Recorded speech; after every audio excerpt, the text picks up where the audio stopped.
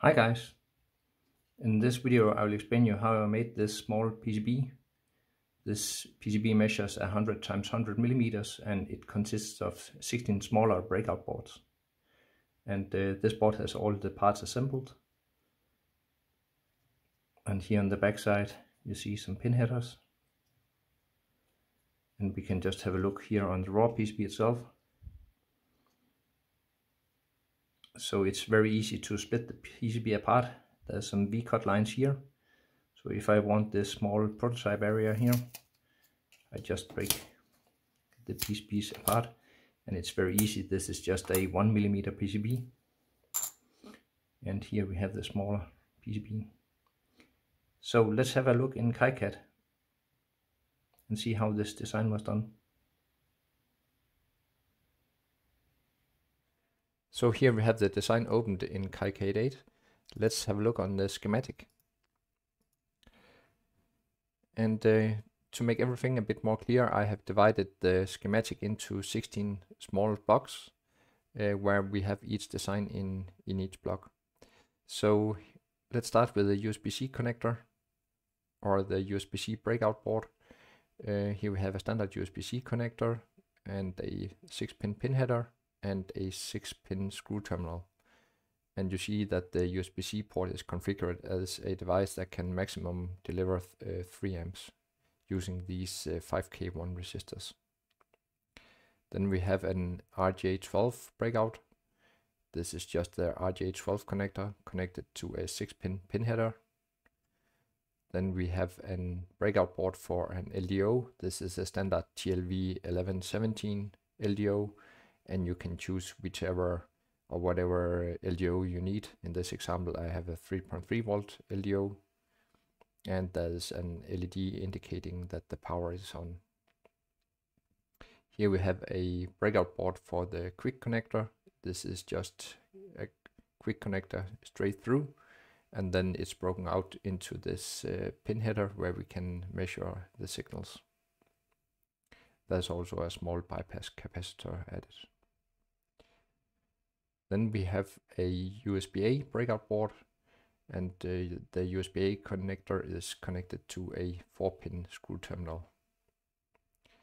Then we have a breakout board with 8 LEDs, and of course you can choose whatever resistor you need and which color you need.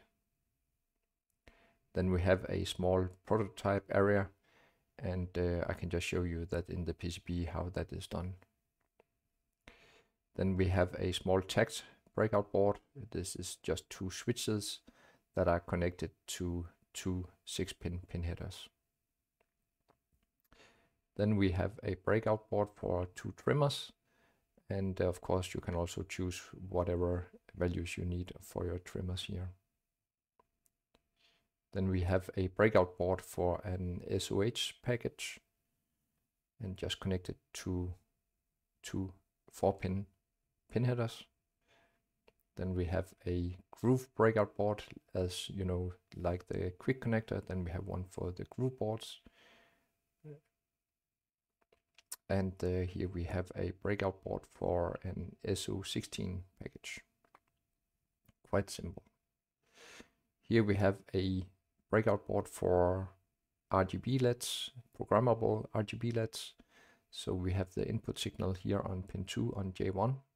And we can put more of these boards in series, and the output signal is available here on J10 pin 2. Then we have a breakout board for a logic level converter. So it will take, like, for example, 3.3 volt and convert that to a 5 volt logic signal.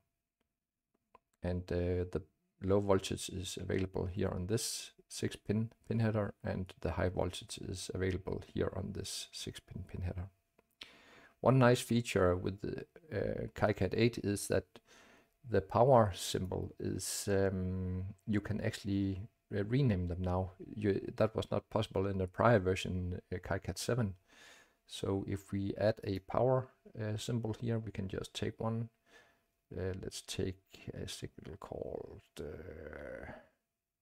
1 volt, for example, and then we can actually rename that to LV. just type EV here, like that. And then we can move that a bit closer here. And instead of that label, then we can just move this one here. So this is a very nice feature that I was missing here in KiCad 7, but it's available now in KiCad 8. So the design here is just made by 2 pull-up resistors and a MOSFET, and this is available then on 4 channels. And here we have a DC plug to a screw terminal. This is also very simple design. And here we have a chip that makes the logic level on 4 signals.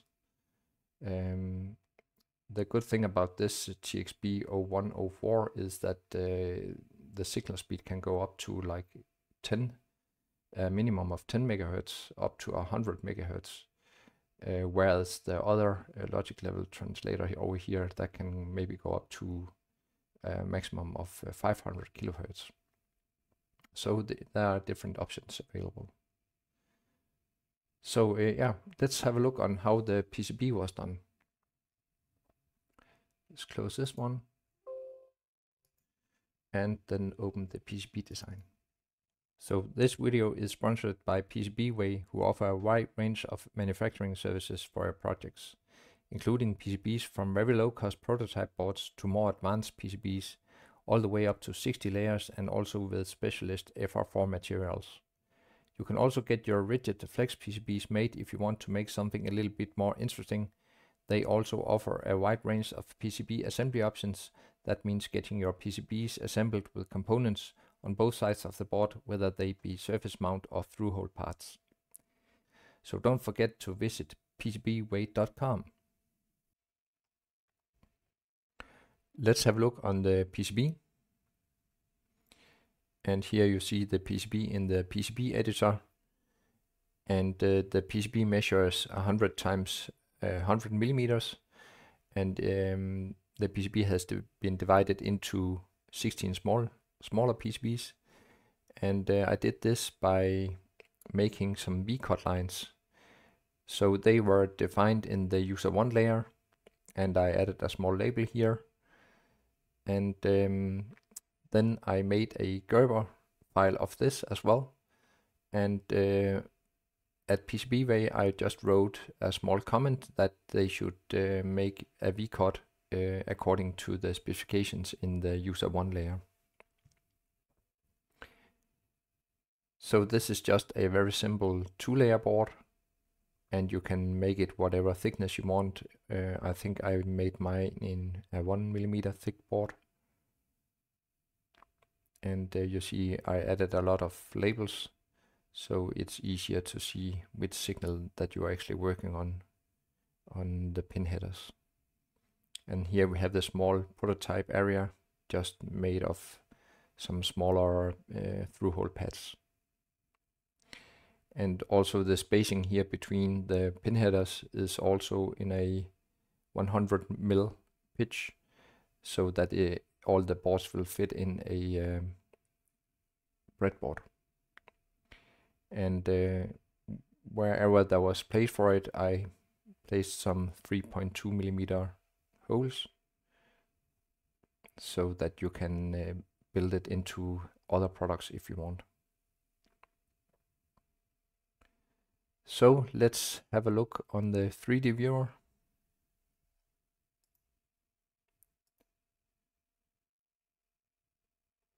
And this is one of the nice features in KiCad 8, I think.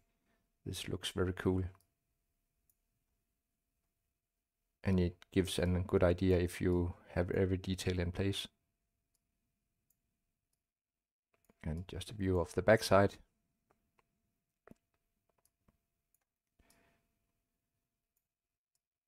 And of course, these pin headers, you can place them on the side that you need them on. If you need them to be used on a breadboard, you will have to solder them to the opposite side.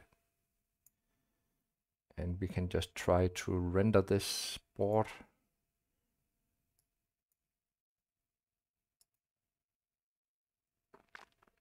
Where was that?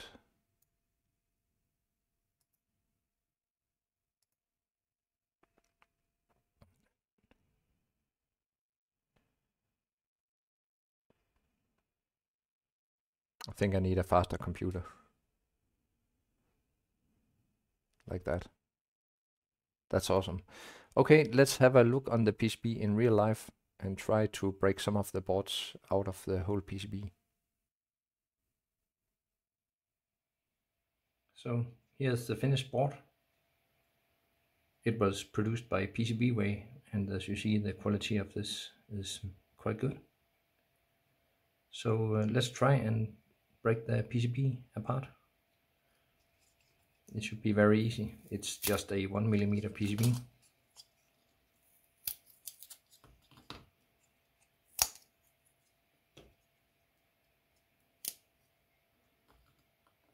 And here there's just a small PCB with a power socket.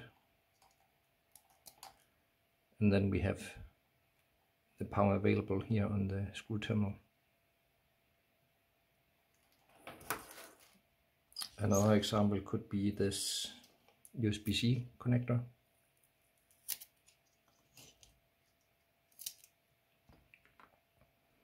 Here we have USB-C into a screw terminal, and here you can see the labels of each signal, and it's just then plugging in your USB-C cable.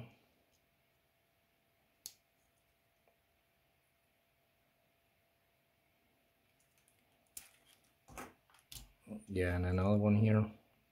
This is USB-A.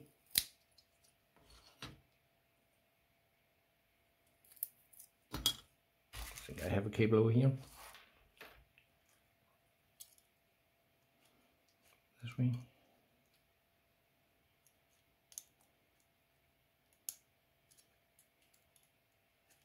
See that? Very simple.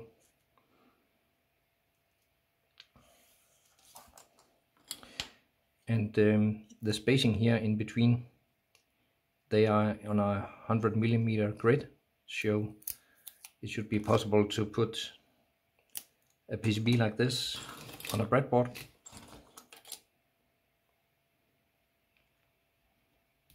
Just like that. And then we have access to the LEDs. It's very difficult to normally, solder wires onto this, so it's much easier to do it like this. So you see a lot of different small PCBs to play around with. This is just some of the boards that I find useful. You're very welcome to give me feedback in the comments, and please let me know if you have other suggestions for new breakout boards. Then I'll try to make another video on this topic. See you in the next one. Bye.